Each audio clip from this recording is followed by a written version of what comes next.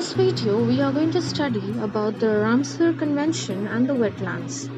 A Ramsar site is a wetland site which is protected by the strict guidelines of the Ramsar Convention. The Ramsar Convention was an international treaty signed in 1971 by UNESCO in the Iranian city of Ramsar.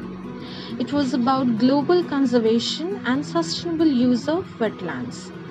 Around 170 countries of the world are a part of this treaty, and there are around 2,400 wetlands in the world today.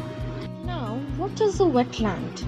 A wetland is a place where the land is covered with water or is present either at or near the surface of the soil throughout the year or for a varying period of the year, even during the growing season.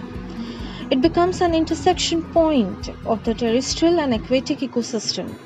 They have moisture throughout the year and they are highly productive as they provide a wide range of important ecosystems and resources such as food, water, fiber, groundwater recharge, purification, erosion control, and climate regulation.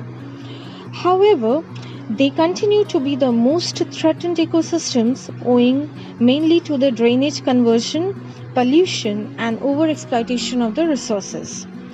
Now, this convention was enforced in India on February 1st, 1982. India has now 41 wetlands, which makes it highest in South Asia. Recently, the Kabartal Lake in Bihar, the Lonar Lake in Maharashtra, and Sur Sarovar in Agra were newly added to the list of wetlands.